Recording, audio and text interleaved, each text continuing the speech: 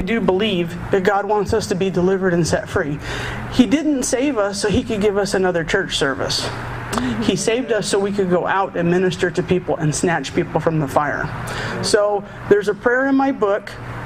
If you don't get the book, I made 50 copies of prayers and some tracts that we used to use when I was youth pastoring. You can go over there and get a prayer. I want everybody to get one.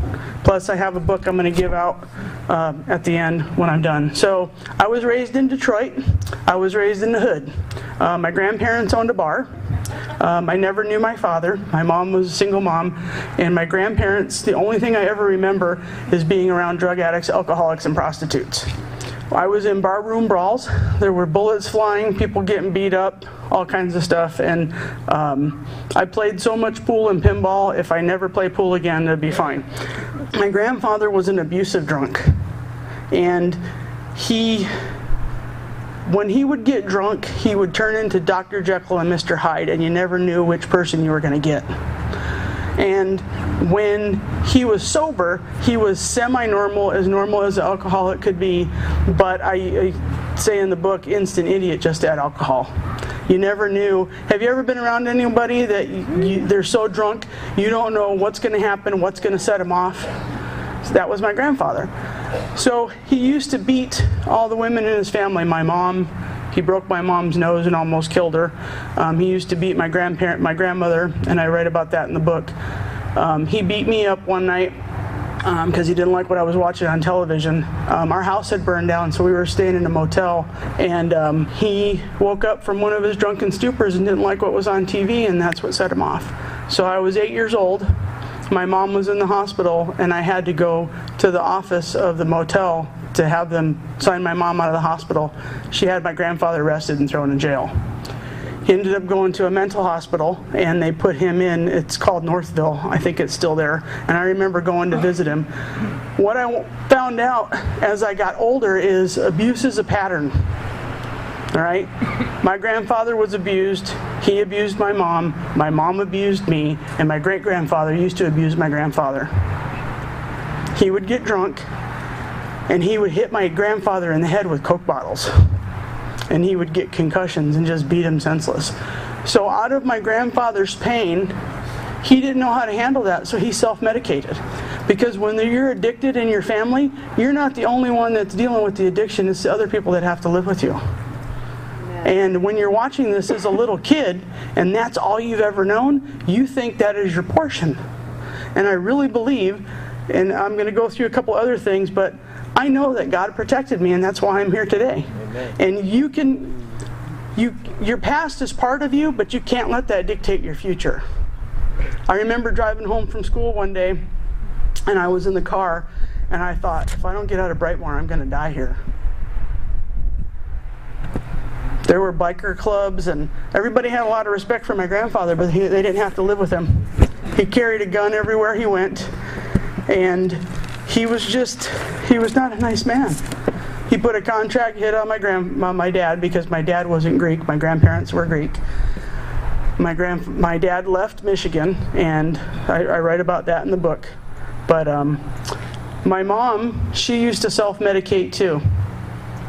But she did it with prescriptions. She used to tell everybody that she had glaucoma, and that was her way to get away with smoking pot. So my aunt was a local drug dealer, and we were homeless in our car for a while.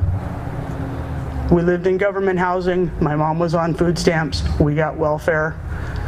So I think I pretty much covered everybody in here. So you can't use where you've been as an excuse to not move forward. Part of the reason why I think we stagnate in our walk with the Lord is we don't forgive people. It took me 5 years after my mom died to forgive her. You can hold grudges against dead people. I bet you didn't know that. So, my mom sold prescription drugs. She used to shoplift. And because we couldn't afford food, there were a lot of times our food stamps didn't stretch till the end of the month, so that was the only way we could eat. I would go to school during the day, and I would come home and take care of my grandparents at night. And I had to work their bar because they couldn't afford to pay anybody to work. So my grandmother had cancer, my grandfather had had a stroke. because his drinking, he had walked away from 3 strokes, and the doctors told him, Nick, if you don't stop drinking, you're going to die. He had cirrhosis of the liver, and when you drink that much alcohol, he used to drink so much alcohol he would sweat it when he wasn't even drunk. I don't know if any of you have ever been around anybody like that, or maybe you are somebody like that. Your pores just can't hold the alcohol anymore. And I remember taking care of him, and it wasn't until he was in the chair for about 7 years that he actually asked me for my forgiveness. And I write about that in the book. And God brings us through a lot of different things and a lot of different seasons in our life. So unforgiveness is the primary reason, and I don't want to go into a whole lot of stuff about my testimony, but what I want to do is I want to talk to you about who Jesus is, because he's the only one I know that can set you free. So 10 years ago, the Lord told me I needed to go back to Detroit, which I had vowed never to go back, but he took me back there. And he gave me a detailed plan of every school I ever lived in. I moved like 12 different times and went to 12 different schools because we were always getting evicted from somewhere. Okay? We were always getting the notice to quit. How many of you guys have ever gotten that? 3-day notice to get your stuff and get the heck out. So they were always turning their lights off. So I know a little bit, because see, we can see when somebody has a broken arm, but we can't see when somebody has a broken heart. And I know some of you, the reason why you're medicating is because you have a broken heart. And you have people in your life that you got to forgive. And I remember sitting at my kitchen table, and I remember reading through the Gospels, and I heard Jesus' voice say, you have to forgive. And I said, Lord, but you don't know what they did to me. He says, but you don't know what they did to me. He says, if I can forgive those people, you can forgive the people that hurt you. Because if you don't forgive, I can't forgive you. Plain and simple. And see, a lot of times we want... the anger and the pain keeps us going. That's, it's just my rage that keeps me going. That's the rage that's going to kill you. Unforgiveness is a poison that you drink thinking the other person's going to die. So, I met Jesus when I was 26 years old, so statistically, I shouldn't even be around. Because most kids get saved between the ages of 4 and 16. Okay, so if you're a statistic and you're here tonight and you've never heard the gospel message, you are already outside the box. So the Lord wants to open up your heart, and he wants you to know who he is. Because who is this God that you say you serve anyway? Who is he? When I opened my heart to Jesus, he opened doors for me to minister to people. I started teaching 3-year-olds in Sunday school because that's where I was. Okay? And I remember the first time Tony and I were teaching, they had kids on the bus ministry, and this little girl, Chloe, she started telling me about a story about what had happened the night before, about her dad beat her mom up and the police came and took her daddy away. And it was at that point I thought, I can relate to what this little kid's going through. But nobody wanted to talk about some of this stuff in the church. So when I started sharing my experiences and trying to seek healing for myself, a lot of people in the church didn't know what to do with me because they had never suffered the level of abuse that I had suffered. They would just tell me to go down to the altar and pray. And those things aren't necessarily bad, but Jesus is the one who wants to set you free. And I mean free to the point where you're up giving your testimony. He didn't make me forget the memories. The blood of Jesus doesn't give us amnesia, okay? He wants us to be able to set other people free from what we've gone through. Okay? He gives you the authority. Once you've gone through something, you know why I took the children in the wilderness 40 years to make an 11-day trip? Because they wouldn't listen. He wants to set you free. And it's the grace and truth about yourself. Sometimes you have to look in the mirror and say, I am a sinner and this is what I did. And sometimes when you hear your own mouth saying it, it kind of slaps you upside the head and makes you deal with your crap. We got to deal with our crap. I was looking for stability because we had moved so much. And I know some of you, maybe you're living on the streets. I don't know where some of you are. I got a pretty good idea. But Jesus really does want to set you free. If you have your Bible, turn to Matthew chapter 7, verse 14. Jesus is talking, and he says, enter by the narrow gate, for wide is the gate, and broad is the road that leads to destruction, and many there be that find it, and they go in by it. But narrow is the path, and this gate is difficult, which leads to life, and few there be that find it. He's talking about the word, it's a Greek word, agonize. Many agonize. Have you ever watched the Olympics? Those athletes, what are they doing? They're pushing their bodies to the limit. They're huffing and puffing and sweating, and they're pushing their bodies to the absolute limit because they what? They want to win the race. You are in a race. You are in a war. It's time to figure out whose side you're on. We are in a war, people, and the enemy wants to kill you. He wants nothing better to do for you to get that last high, shoot that last bit of heroin, smoke that last joint, drink that last whatever, and you die in your sins and go to hell. He wants you to do that. He wants you to think that there is no hope because he only wants you to live for now. He doesn't want you to think about what's going to happen in 5, 10, or 15 years. He doesn't even want to think what's going to happen tomorrow. He wants to give you no hope. But Jesus says, I am your hope. We have to look at him, and he is our example in all things. So what I want you to do is when the enemy talks to you, tell him to shut up. Get all ghetto on him and tell him shut up. When he tells you about your past, you're supposed to remind him of his future. And I see a lot of times I went up to Ventura and spoke to a group up there, and there's a message on our website. It's called Jesus is My Safe Space, which is my shirts, and he really is. You can either use the stuff that you've gone through to run away from God, and you know how many people blame God for the stuff that's happened to them? God, why did you let this happen? God didn't let any of this happen to me. He wasn't there when I was getting beat with extension cords and broomsticks and getting chased by my mom with a butcher knife. He wasn't there. That was not God. God is not a child abuser. I'm here to tell you that. He is Abba. That's why I have this song on our website, Abba, I'm yours. You really need to find out who this God is. If you grew up without a dad, Jesus wants to be your Abba. He really wants to be your father. He is the perfect example in all things. So, I'm going to go through some steps, and I'm going to give you some practical things, and then I want to open up the altars to pray for people if you want prayer. So the first step we have to do is confess you're a sinner. If you don't repent, see, a lot of churches aren't talking about repentance anymore. You know, we got to repent. We have to admit that we're dirty, rotten, stinking, cigarette-sucking sinners, Amen. And we need to repent. Amen. What does that mean? It means we do an about-face and we go the opposite direction. Nothing's going to change in your life until you change what you're doing.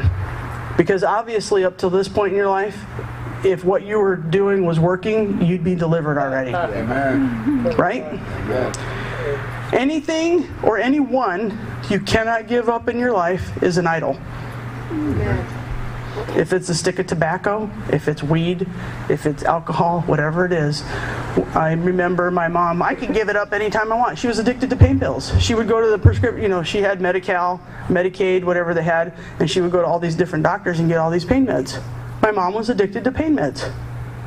Percocet, Darvon, Darvocet, Valium. She was addicted to all that stuff. Why? Because she was self-medicating because she didn't want to deal with what she had to deal with. She didn't want to deal with the abuse. So she figured it'd be better to be loaded all the time. If that's you, God wants to deliver you. He wants you to know who He is. He's speaking to some of you right now. Step 3, assume the position through prayer. Please get a revelation of this. The enemy wants to distort everything about God and who He is to you. If you don't tell evil spirits to get out and stop harassing you, they're not going to leave. You have to tell them to leave. Amen. You have to read your Bible. Once you've made a decision that you're going to do whatever it takes to be set free, you need to read your Bible, you need to memorize Scripture, and you need to do it for yourself. Okay, this book has 1,183 chapters in it. Yes, I've counted them. And it has 33,000 verses in it.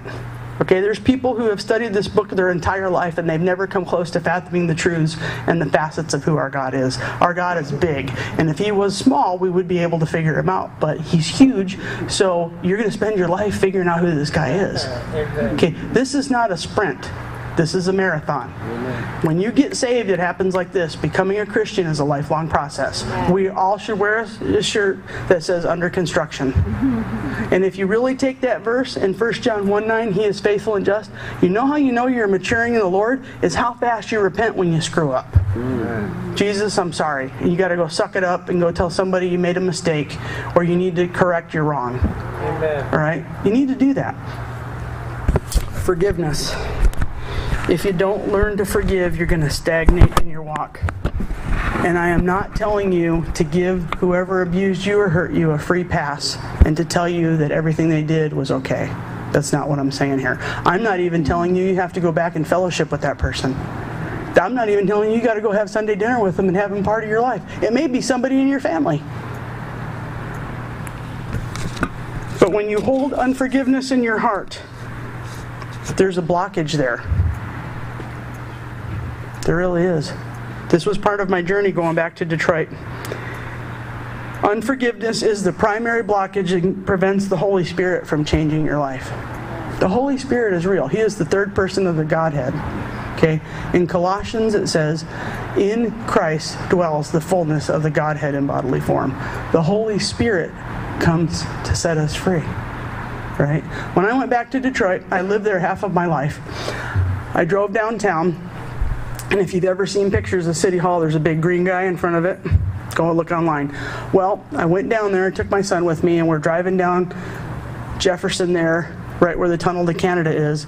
And as I'm going to flip a U-turn, I notice there's a scripture on City Hall. I had never seen it before. I have pictures of it on my website. Blew me away.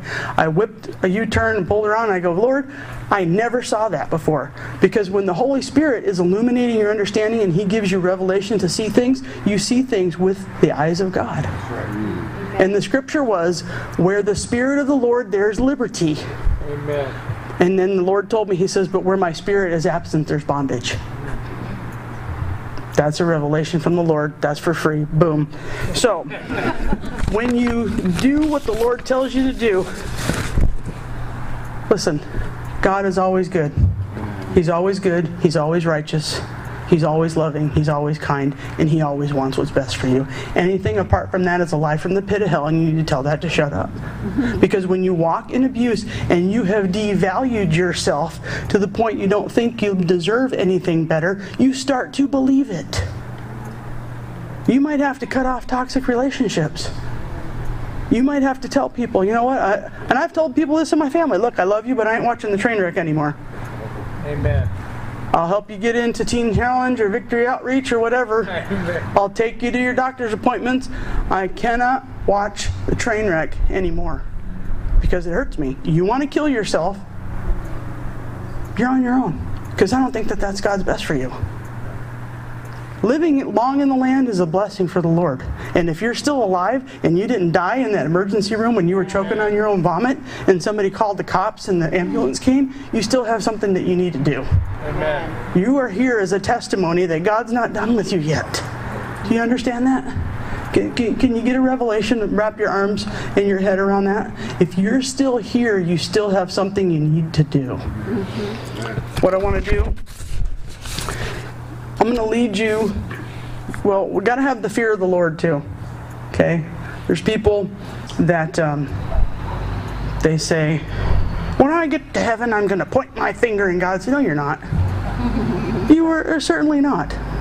He is the creator of the universe. We need to have some respect for the living God. Amen. Okay? We need to learn how to get into God's presence. You've already admitted by being here that you need His help. Because you can't do it on your own. Look, I don't even know how God healed some of the stuff in my life. And if you're looking for a pattern and you're looking to try to figure out how He's going to do it, forget it. You just need to lay on the floor and you need to listen to worship music and you need to say, Lord, I don't know how to fix this. And I've totally screwed up my life. You just need to lay on the floor and let the Holy Spirit move upon you and come upon you. Yeah. Can you do that? Because here's a secret that I learned. If you do it, you have to sustain it. If the Holy Spirit does it, guess what? It's His job to sustain it. Who's God anyway? How big is your God? Is He able to fix your crap? Is He able to fix your life? Is He able to bring your loved ones to Christ? Is He able to give you a job? Is He able to deliver you from drugs and alcohol? Or whatever it is you're doing? Is He able to change your thought process? Is He able to help you because you think your brain is so jacked up that you can't possibly memorize scriptures? I've prayed for a lot of people. God can fix that. As long as you're still breathing, there's still hope. There's always hope. So what I want you to do is stay and abide in Jesus. That means you need to stay as close to Him as you possibly can. What does that look like? Jesus is a person, Jesus is truth, Jesus is love, and His name, and it's a person, and His name is Jesus Christ. He walks in love, He walks in peace. What does that look like? If money and success and everything solved everybody's problems, look at Hollywood. Broken marriages, kids are going to hell in a handbasket, everybody's jacked up there. Money and fame doesn't fix anything. It's only the blood of Jesus Christ. You have to deal with your issues in your life. You can't keep stuff hidden. You can't be in denial anymore. And it's always too soon to quit. Trust me, I know. I've been in ministry a long time and I'm quitting every week sometimes. Because sometimes it hurts. But God, that's it. You can't look to somebody else as your role model. You got to look at Jesus. We can't continue to compare ourselves to everybody else. We got to look to the Lord. What I want you to do is I want you to get that prayer over there, but I want you to start cutting distractions off of your life. Everybody's walking around with the phone. Everybody's doing this. They're so distracted they're not even paying attention to what they're doing. It's time to turn off the phone and run to the throne. Can we do that? Amen. You know, we need to stop talking to everybody about our problems. We need to go talk to Jesus. Because they can't help you. They can love you and they can pray for you and all those things are good. And I'm not downplaying those things. But they can't help you. They can't deliver you. Only Jesus can do that. Amen. Unforgiveness. When we go down to the altar and we ask Jesus in our heart, and all of our sins are forgiven, and that's true. But we're not being restored. Why? Because we got unforgiveness in our heart. So here's what I did, and I found that this to be the easiest way. You have to make a list of everybody that you perceive that has hurt you. I don't care how long the list is. Go to Walmart and buy a couple of notebooks. Write down everybody's name. Doesn't matter. Living or dead. And you need to start going through this list. Lord, as an act of my will, I choose to forgive that person. Because what Lucifer got kicked out of heaven, right? Because he said, I will be like God. And God said, no, you will not. I choose as an act of my will. When we make those inner vows, those are heavy things. I made a vow I would never be poor again. I would never live in my car. I will never eat fried bologna, macaroni and cheese, and top ramen. Okay? You might like that. God bless you. I will never eat that again, or Spam. But you need to understand, as an act of your will. There was a scripture up here, Romans 12. If you read the rest of the chapter, he talks about living sacrifice. Living sacrifices crawl off the altar, and it's time for us to die already. We just need to die. Because dead people don't complain. We all have to do it. And I'm not going to sit up here and tell you that I don't miss it all the time. I screw up all the time. But the thing is, when I go to work, and I'm driving to my job every morning, I work at a ministry. And I have other people that are watching me. And I take that very seriously. And I've had to go apologize to students and say, you know what? I was acting like a jerk that day. I'm sorry. Would you forgive me? There's no shame in asking somebody to forgive you. What's the worst they could say is no. And then you did what God told you to do, and He's going to honor your obedience. It's not a lot of coulda, shoulda, woulda. It's not like you have a lot of wishbone and no backbone. It's time to move forward. Everybody here has a ministry, and God wants to use you. He really does. Take your misery and turn it into your ministry. Can you do that? So I just wanted to thank everybody for the leadership here, for allowing me to come and speak. There is a message on my website. I just want to encourage you to go watch it. I have a lot of anointed people. If you want to hear more of Richard's testimony, I had him on my radio show. You could go there and there's a video that he did at the castle in Riverside. But God wants to use everybody because we don't have a lot of time left. So if you've never accepted the Lord Jesus in your heart, I don't mean just him to be Savior. He's not on the cross anymore. I want you to know him as the Lord of your life. If you want to accept him right now as your Lord and Savior, I want you to come up here and make a public profession of your faith.